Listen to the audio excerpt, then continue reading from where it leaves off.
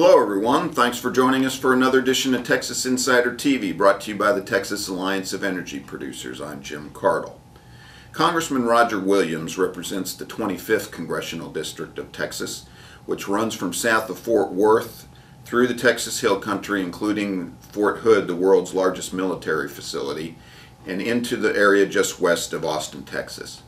He's a member of the House Financial Securities Committee and is the author of two important pieces of legislation moving through Congress: the Jumpstart America Act, bringing small businessmen tax reform and ending the inheritance tax, as well as a bill to end the onerous Dodd-Frank legislation so important to community bankers across the country. What's the outlook for the summer stretch in this existing Congress under President Trump? We're pleased to be able to visit with Congressman Roger Williams from Congressional District 25 today. Congressman Williams from Congressional District 25, thanks for joining us today. I'm glad to be here.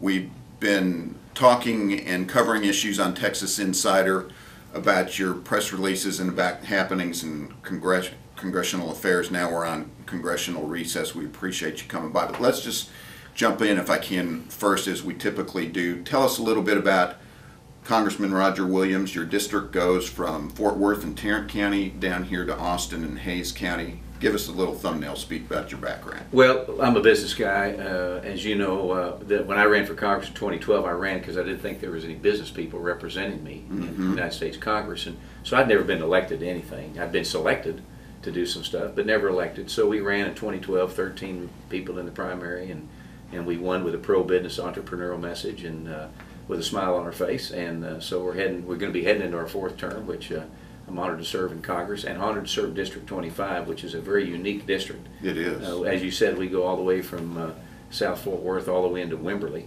And as I tell people, we are very diverse in the fact we represent the University of Texas, we represent Comanche Peak Nuclear Plant, we represent the Barnett Shale, we represent Tarleton State University. We have the largest population of dairy farmers anywhere in the state, right in our district. Really? We've got the Bluebonnet Cafe and the Billy the Kid Museum. So it's a unique district, and so forth, and one I'm honored to represent. And Fort Hood, too. We'll and get Fort to Hood, that the great place. in a minute. Quite a district you're talking about there. I know it's one of the more uniquely shaped, so to speak. But let's just jump in real quick in respect for your time to a big issue, and certainly it's been in the news the last couple weeks since the election of President Donald Trump, and that's tax reform. You have long been an advocate, as you mentioned, as a businessman, and you've come up with a plan called Jumpstart America. I want to get into the details about that and the outlook. Tell us what your plan does and what you're working on. Well, we have one of the highest tax rates in the world, and we wonder what jobs leave here, never come back, and so forth. So I worked on a plan, frankly, the last 4 years called Jumpstart America that empowers the greatest asset we have, small business owners in America, to help cash flow America. You know, we don't really have a cash flow problem, we have a huge spending problem.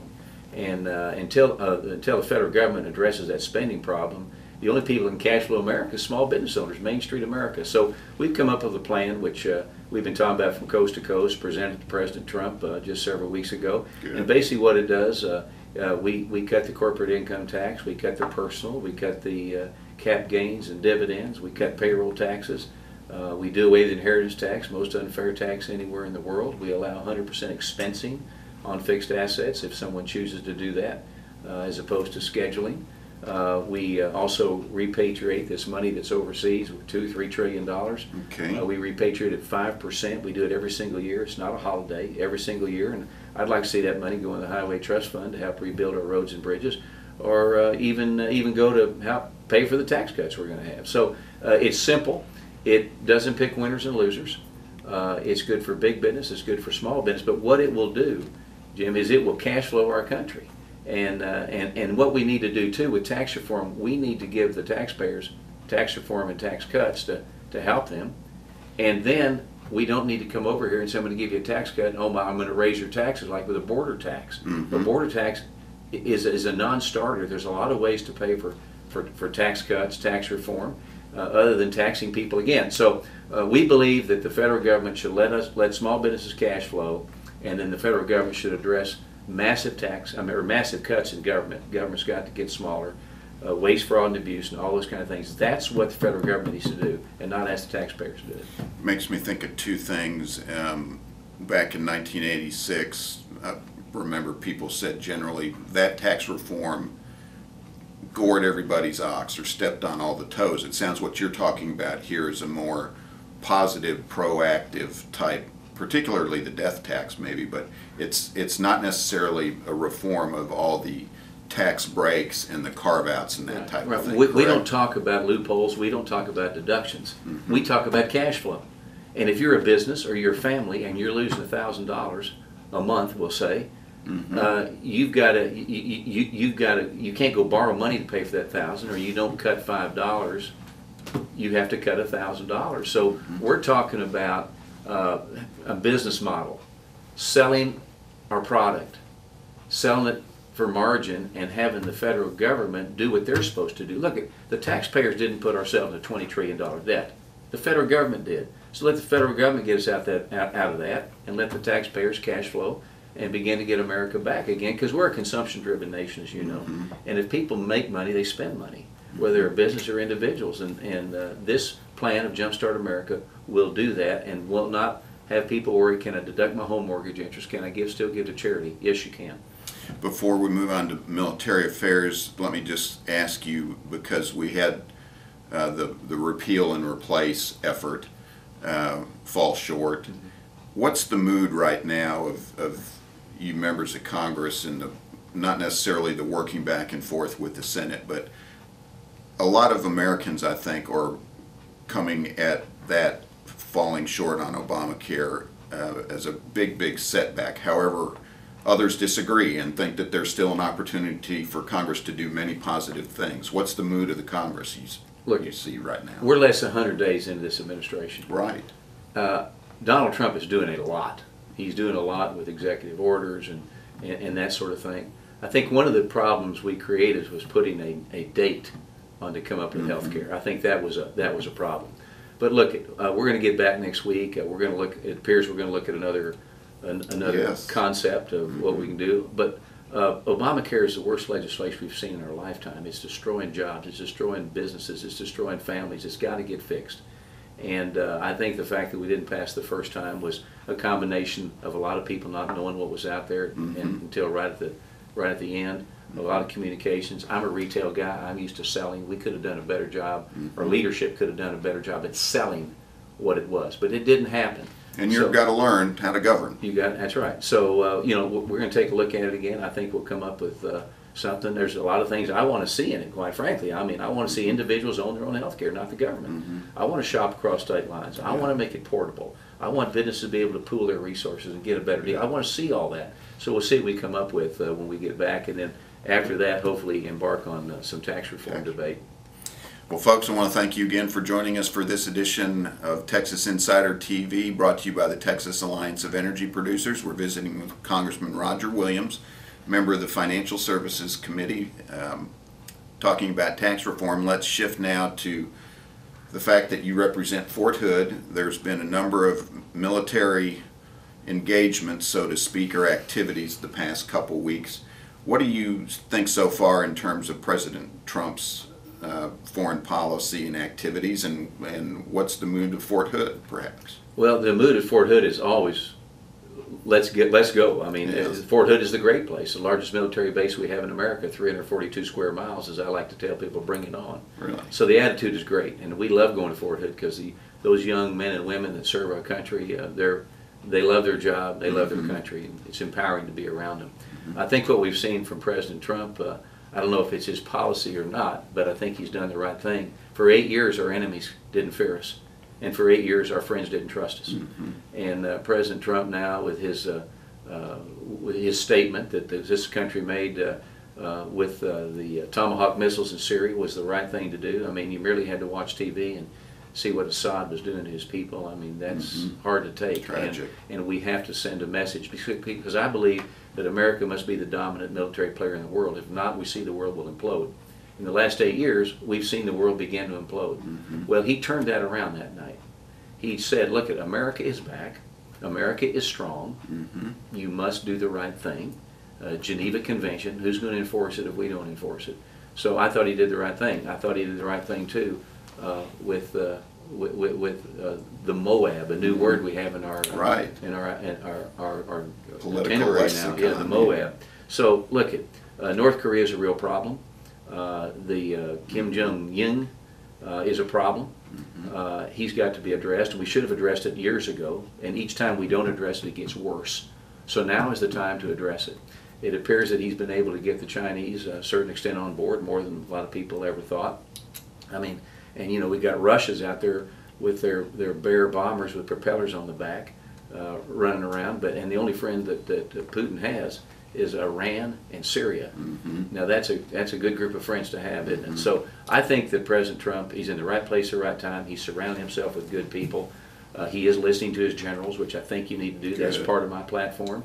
You know, he's letting the world know America's back, America's strong, and America wants peace. But we also believe in humankind. Well put. Somebody once said, the single most important duty for Congress is to provide for our national defenses. That was one Roger Williams in front of the Appropriations Committee in Congress. What's the outlook for, and people don't realize the extent the Texas economy depends on military affairs. You have a front row seat with Fort Hood. What's the outlook for defense spending? Well, the biggest tragedy we've seen through the last 8 years in the Obama administration was the requirement of the military to take $1 trillion in cuts to the military, a thing called sequestration. And what we've got to do, I've got a bill that we filed just the other day to get the military out of sequestration, let them get on their own budget, let the generals run their business of defending America. But look, the military's had to cut $1 trillion in the last 8 years. That's just unbelievable. And what has it done to us? It's seen us go from a 1 million two-man army to a 400,000-man army. It's seen us go from 7,000 tanks to 2,000 tanks. So it just goes on and on and on. And the generals will tell you it's hard to fight a war. And we're looking at a time right now that what if North Korea decided to bomb Seoul today? And then what if Iran decided they'd go after Israel? We've got to be able to move. And in the past, America's been able to do that. But right now, we're not. Our Navy's down to some levels from pre-World War I, you know, we can't even, some of our living quarters on our bases have even been condemned, so our kids can't live in them. So what's happened to our military is serious. It is a tragedy, and I want to be able to do as somebody who represents Fort Hood and America. We all love our military and our kids. We want to give them the best because we got the best and brightest fighting for us. So let's get the military out of sequestration. Let's let them get on a budget. Let's let the generals run the business of defending America, and then we'll get on to these other issues. I got to give you credit for your efforts a couple years ago, passing legislation, I believe, to give Purple Heart awards to all the victims of the 2009 Fort Hood bombing. But let's change subjects a little bit and ask you one final question, Congressman, and that has to do, as a former banker myself, you were on the Financial Institutions Committee, a very, very important committee in Washington, D.C., headed up by our own Texas Congressman Jeb Hensarling. You were on a key subcommittee, and you're working on repeal of what a lot of folks, frankly, it's surprising, know what it means. Dodd-Frank for Mr. Dodd, the senator, and Barney Frank, the congressman, and repealing efforts to get our economy growing again. What are your what's your outlook? It has taken jobs, it destroyed families, it destroyed businesses. The problem is it doesn't get the press that Obamacare gets. So being on financial services, being on the monetary subcommittee that's directly involved with Dodd-Frank, we're in the process of changing that. Dodd-Frank legislation has done more to hurt the economy than anything. It's destroyed community banks. It's put regulations out there that banks and lending institutions they can't stay up with. It's still not in full force. It's about halfway in force of all the regulations it has. And you know, the other day I saw a number: $880 billion had been sucked out of the economy just through regulations people have had to try to meet. So what we're going to do is we have a vehicle called the Choice Act, which we're going to be debating next week. We're going to mark it up, as they say. We're going to try to get it out of committee and get it on the House floor. Is Choice an acronym? Or it is. And don't ask me what it stands for. Yes, it's that's Choice good. Act. Okay. But what it simply does, in a nutshell, it does away with things like too big to fail. I mean, who thought of that? This is America. You know, it lets banks have an option if they carry more capital, they can opt out of Dodd-Frank. There's just a lot of components in there that free people up. It takes this unelected 5-member bureaucratic board, the CFPB, that sits getting bigger and bigger. That Elizabeth Warren headed up Right. under the Obama administration, Consumer Protection Agency Well, what we that really protects need, nobody. What we probably. really need is government protection agency, but we don't have that. Mhm. But we have, with that, it begins to get the private sector more involved. It will let people do business with people again, let the consumer drive the economy and not have the federal government driving the economy. Look, in Texas, we've got the best economy there is. We haven't had any bank startups in years. It's true. We've had bank closures. Yeah. We've had the good banks, the community banks that you and I and your listeners all deal with. Mhm. They've merged with bigger banks because they can't keep up with the idea they're hiring more compliance officers than they are loan officers, for crying out loud. Yeah. You see, and it just drips down to everybody. People are not able to get a home improvement loan now. People can't finance a house. In many cases, people can't finance a car. It's all because of Dodd-Frank making these businesses have to play defense because of the requirements and so forth. So we're going to take that on, and hopefully all this can happen this summer. President Trump the other day in one of his press conferences helped us all out by saying that one of the things he wants to do is do a number on Dodd-Frank. So that's good. And you know, and just real quick, and the interesting thing about it is Barney Frank, who I don't agree with on anything. Former congressman from Massachusetts. As you said, Dodd-Frank. He made the comment that the mistake they made with Dodd-Frank was not carving out the banks or lending institutions were $50 billion or less. Interesting. Well, that's everybody that we all do business with, Yeah. you know, and community banks. So that alone, you would think we could get that done. But right now, it's very divisive on the committee. Dodd-Frank is an Obamacare type trophy for the liberals, but it's horrible legislation, and we're going to fix it. Well, good luck on that. Another effort moving toward your Jumpstart messaging, which I love. I want to ask you one final question. We'll let you go because it's been 2 weeks Easter recess. You are as hard a working congressman as there is. You've been all across the state, probably, let alone your district. What have you heard the last couple of weeks? How are folks in Texas feeling? Well, people are proud they're Texans. They're glad they're in Texas, but they're also fed up with Congress. I must tell you that. I mean, you know, and if you're a conservative like we all are, we've got the White House, we've got the Senate, and we've got the House of Representatives. Why can't we get things done? So people are fed up, and they don't mind telling you, and I'm fed up, and we have to come together and find common themes that we can get going. I want our president to have victories.